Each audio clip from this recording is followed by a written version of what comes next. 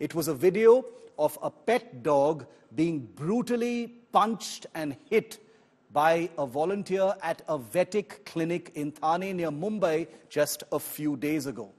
The poor, fluffy little animal was helpless, and it showed two staffers of the Vetic chain beating and punching this dog. The breed is apparently called a Chow Chow. A man who's filming the act was also seen landing blows on the helpless animal as it struggled. The viral video, as you can imagine, triggered huge anger and outrage on the internet against the individuals who've since been arrested, but also the company. After a police complaint, both accused were arrested. We are happy to report, however, that Tofu, that is the little animal's name in the video, is doing okay. He's had to be rehabilitated for a little while, but he's now doing okay. And I'm also pleased to tell you, for an update on the dog's well-being, on Tofu's well-being, we're joined by none other than the dog parent of Tofu, Varun Seth. He is Tofu's parent, and he's been kind enough to be with us today here on India Today. Varun, welcome. I'm so sorry, first of all, for what happened to your dog. Your dog has become a national hero for so many of us because everyone has felt so bad about what happened to poor little Tofu. Can you tell us, first of all, Varun, how is he doing right now? How is your dog doing right now? He's doing well. He's with me. He's just very camera shy. So he's staying away from the cameras. No worries. That's fine. But he's doing better. He's doing well. He's having some trouble eating food because he got punched pretty badly on the face. And he's had some trouble with his walk as well, which we have started to notice. I think that is something that... Varun, what happened? Can you take us through the whole sequence of events? What happened? So on 7th February, I booked an appointment on the Vetic app for a bath and a haircut for Tofu. I went to the clinic at around 3:30, 3:45 to drop him off at the clinic. And normally, even before this, I have taken Tofu for grooming sessions, and I stay for the entire grooming session. He's a very furry dog, so he takes about 2.5, 3 hours for the entire grooming session. And normally, I do stay for the entire session. I make it a point to stay there. This time, I had my wedding on 12th February and 13th February, so obviously there were a lot of things that I had to do at my end. And the Vetic staff they also told me that they do not allow pet parents inside because pets can get dominating, aggressive, etc. So I was specifically asked to stay out of the grooming sector. Then after waiting for half an hour, then I thought I'll go and finish up my chores and pick him up a couple of hours later. So when I went to pick him up at 7, he seemed okay. He just seemed very drained, very exhausted and very lethargic. At that point, I thought maybe it is, the fact that he was standing for 3 hours, the fact that it's a long session, etc., that could have tired him out. But now I realize that it was more mentally drained than anything else. And then I came back home and the video went viral on 13th February. The afternoon of 13th February, I saw the video, a friend shared it with me on WhatsApp. And that is how I got to know about this incident. I was in the middle of my These guys who beat Tofu, Varun, the guys who beat Tofu, they themselves posted that video online? No, I got it from a friend of mine. I don't know how it became viral.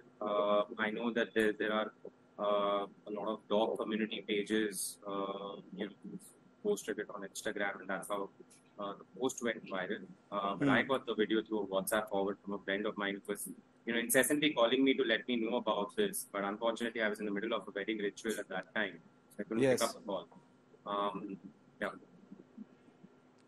What next now, Varun? Because I'm a dog parent as well, and this kind of thing is truly troubling and disturbing, and it kind of confirms many people's worst fears about leaving your dog alone with other people. Are you following up on the police case? These two guys have been arrested now.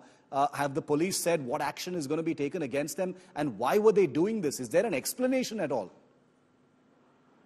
So why were they doing this? I met the two guys in jail, I think at the police station, sorry. And honestly, I could not find a single bit of remorse in their eyes. In fact, one of the guys, the lanky fellow who was actually hitting him, I think he's done this before to other pets as well. Regarding the police case, originally there was non-cognizable offence, an NC which was filed by Thane Municipal Corporation. And, PETA has gotten involved as well. So yesterday, PFA, PETA, a lot of organizations are involved. There was a lot of political pressure as well, courtesy local MLA Pratap Sarnaik.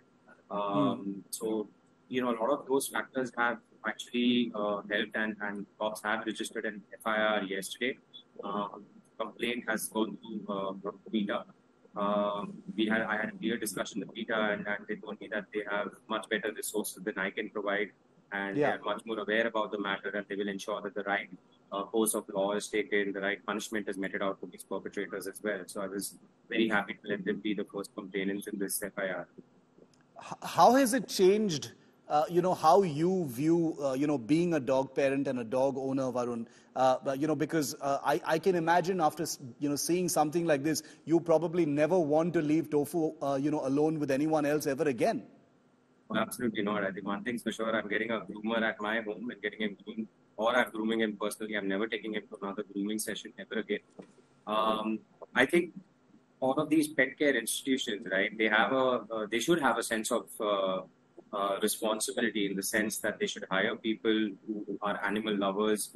They should do thorough background verifications. They should have CCTV cameras installed. They should have right licenses and all those basic guidelines that are essential. Because at the end of the day, you are in a pet care industry.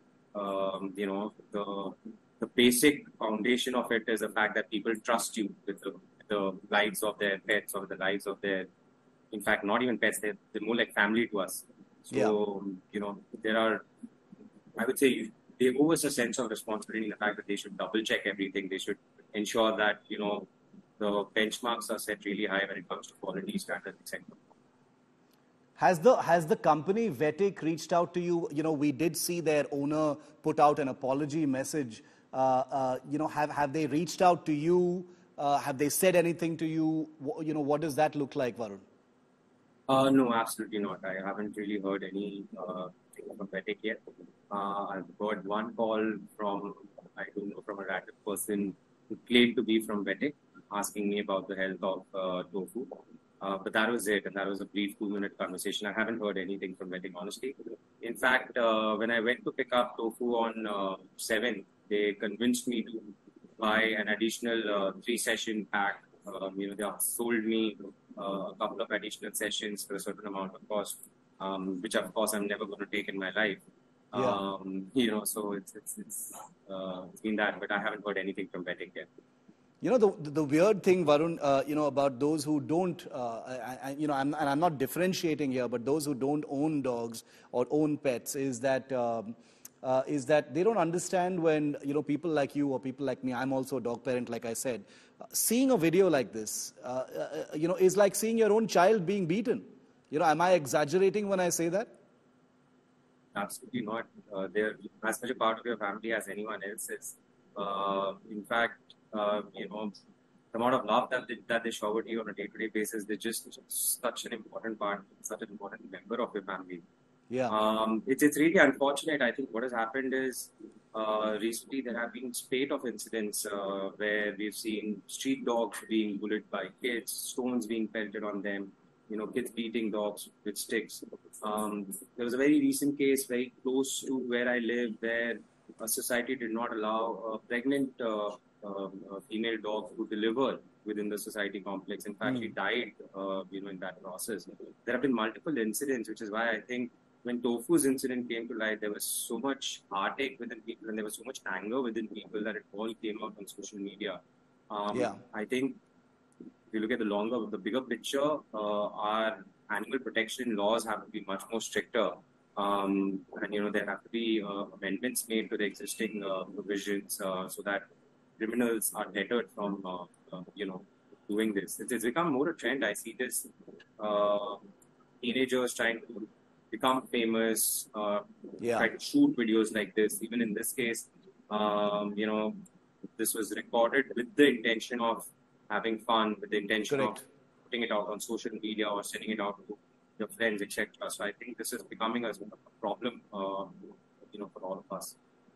And we will end by wishing Tofu the very best. All of us feel like we know little Tofu. We wish him the best of health. We hope he makes a full recovery physically and mentally. I'm sure he's also traumatized by what has happened, as are you. And Varun, congratulations on your wedding to you and your family. We wish you happiness with Tofu and onward. And thank you for your time, and thank you for taking our questions here on India Today. Wishing you the best.